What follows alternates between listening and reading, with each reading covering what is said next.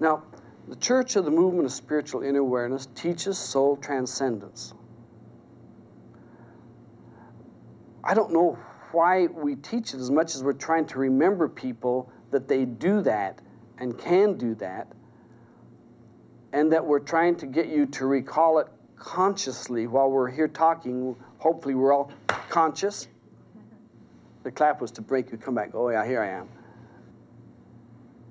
It's like remembering you once again to your abilities, to remind you once again you have this, to once again tap you back to that instantaneous answer that appears out of nowhere, because you never thought of that, you never knew that, and you said it.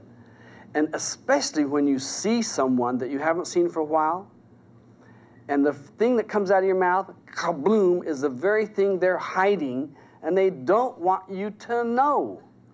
And you just lay it right out there, and they go, oh, good gracious, and they don't know whether to hit you, to kiss you, to kill you, except you've said exactly. Usually they'll throw their arms around you, start laughing, and say, Lord sakes, I just didn't want you to know that, and you just said that. How could you know that? And you say, I don't even know why I said that. It came right out.